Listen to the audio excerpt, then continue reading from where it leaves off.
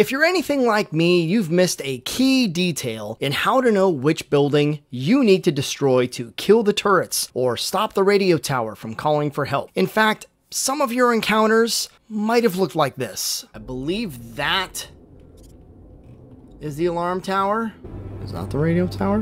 Where is this radio tower? That's it, isn't it? With the radio on the side of it. So, if you're like me, here it is.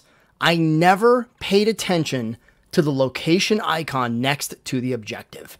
If you click on the objective with the location icon, the map will auto center on the building in question.